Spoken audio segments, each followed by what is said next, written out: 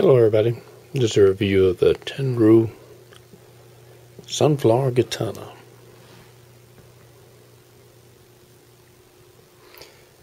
It is a full tang, as you can see. Let me zoom in close to that. I took it apart so I could verify and inspect that it's not welded, that it is one piece that flows all the way across.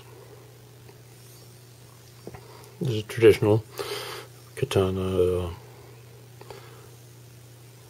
way it's made.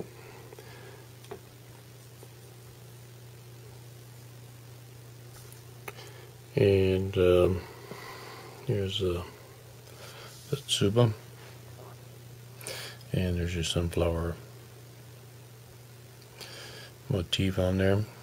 There's your handle, Tsuka, so it's traditionally called. It does not have real ray skin. It's vinyl. I've had real ray skin before. It's more like sandpaper.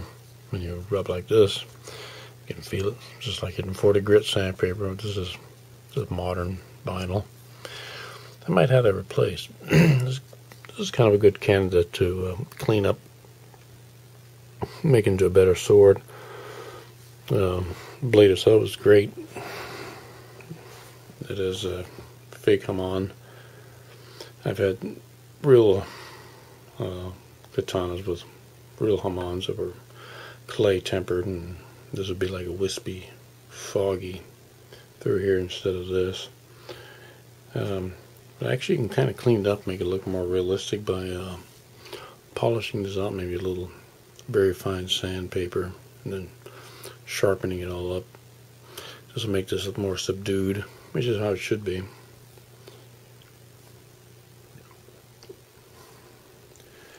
Scabbard is in nice shape. It's maroon, dark red. It's wood.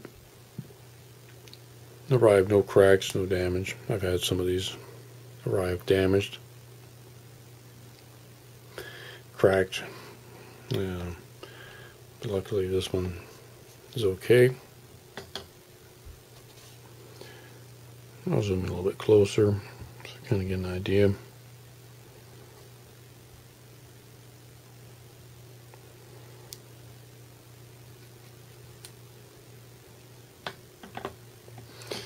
The blade is pretty nice. It's pretty straight.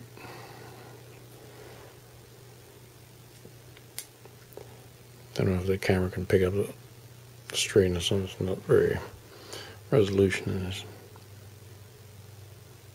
But it is straight. And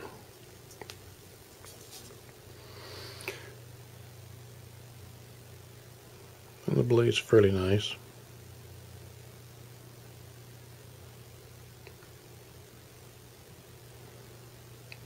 There's a little bit of cleaning up. It's medium sharp. Rubbing around in the saya or the scabbard kind of dulls them off a little bit. So I'll clean it up, polish the blade out a little bit better. So we can get this.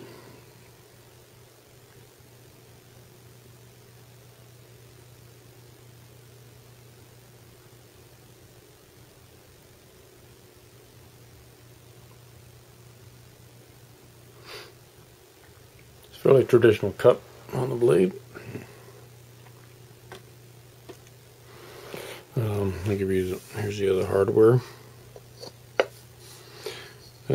This came off properly. I didn't have any problem taking it apart. There was nothing that was jammed together or glued. I'm going to clean this up a little bit. A little bit of ridge right here. Yeah, that should be sanded down, filed a little bit. Here's your spacers. But overall, I was happy with it. I only paid $40 for it, so you can't beat that price, you know, for a full tang, which is the way it's supposed to be.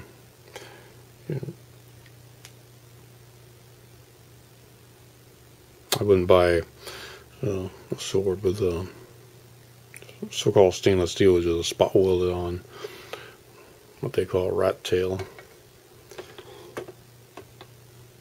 That means that as soon as you flex, it's going to pop off. But a solid one piece like this, I mean, all your strength is all the way through, so you can rely on it, hopefully. Blade I'm happy with. It is straight, like I mentioned before. It is a pretty nice blade. Too bad it's not a real clay tempered, but it's fine. It's a little bit up, what I would consider average, and especially for the price, can't go wrong. And then, of course, clean this up and replacing with real ray skin would be great. And here's a little decoration piece in here. A little cleaning up, I think it'd be a great sword. Alright, well, I guess that's it for the review. Any questions? Shoot me an email. Okay.